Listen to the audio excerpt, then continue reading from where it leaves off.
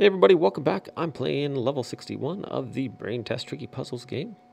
And it says, how can this be correct? 15 times 15 times 15 is not 45. But if your times multiplication signs are addition signs, then you can change that. So click on the cannon and it'll rotate to different spots. And then when it's aiming at the multiplication sign, just click on the fuse and it's going to turn it into a plus. So there we go, click on the fuse, and now 15 plus 15 is 40, and 15 more is 45. What an explosive equation. We'll see you next level, my friends.